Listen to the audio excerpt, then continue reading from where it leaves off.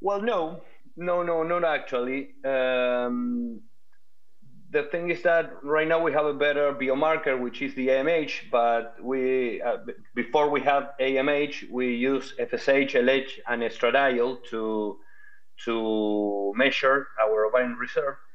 And it not always have to be like that. Maybe we have a bad cycle, but a bad period in which we measure it a little bit higher, but that doesn't have to be permanent.